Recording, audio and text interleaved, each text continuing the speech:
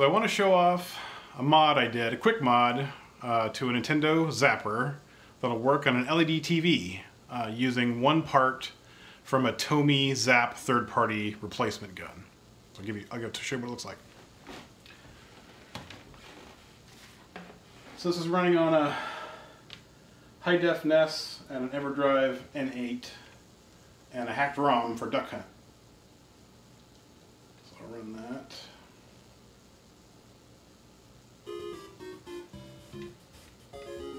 This lets you set a delay. I've tested this a bit, and I think 3 and 4 both work, but I think 4 works better. I'll do the 2 duck game. Here's the gun. So it'll shoot nowhere, hit nothing. I actually shot the wrong one. Let's try 3.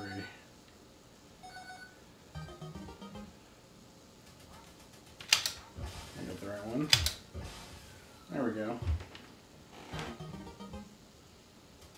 Shoot nowhere again.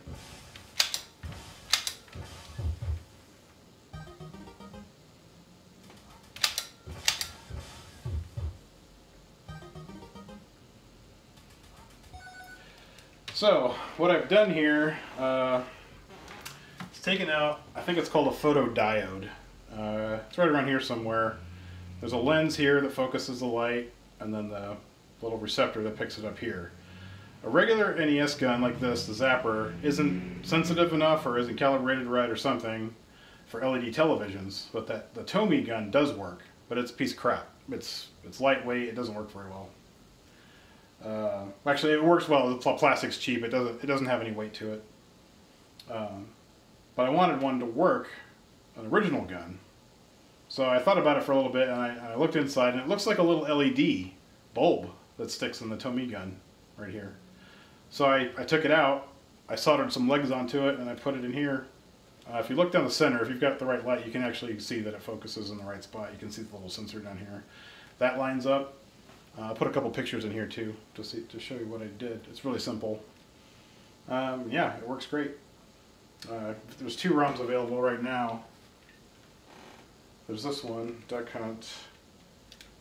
I'll show you the other one.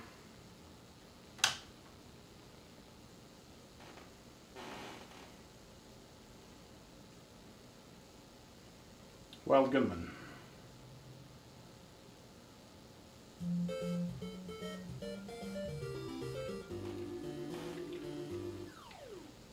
This one's the same, delay 3.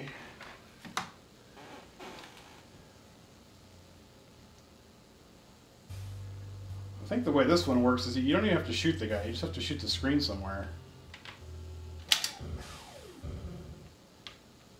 One thing that can happen that I've noticed playing these, if you have the delay set incorrectly, you can miss every time if the delay is way off, or if it's set too low usually, you can shoot anywhere on the screen and get a hit. This game's a little different where you don't necessarily have to hit the guy, so test it Duck Hunt with 2 ducks, and that seems to be the way to calibrate it right.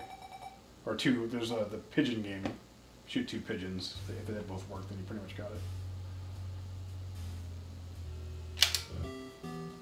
What happens if you shoot too early? Anyway, that's pretty much it. I'll put a couple pictures on the actual mod I did in here too.